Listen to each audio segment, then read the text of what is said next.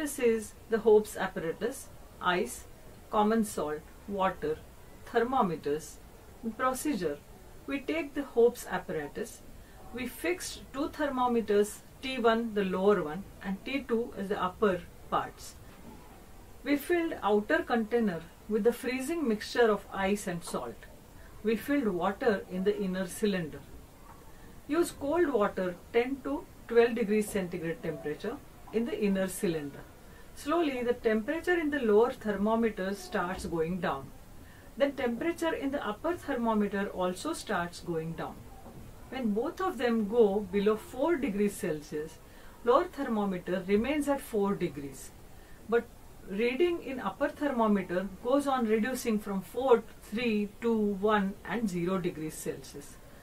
Upper surface gets a layer of thin ice because of the anomalous behavior of water.